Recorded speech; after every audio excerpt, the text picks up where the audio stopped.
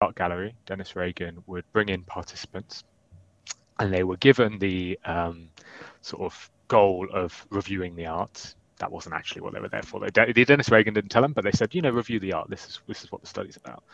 And in the study, a fellow participant, or who the participant thought was a fellow participant, would come in.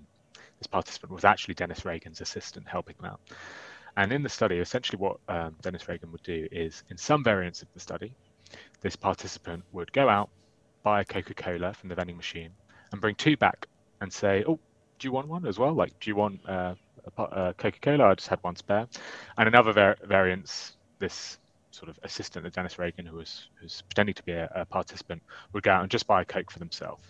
And then after the study was finished, the assistant would say, hey, by the way, I'm selling raffle tickets for my local charity. How many tickets would you want to buy?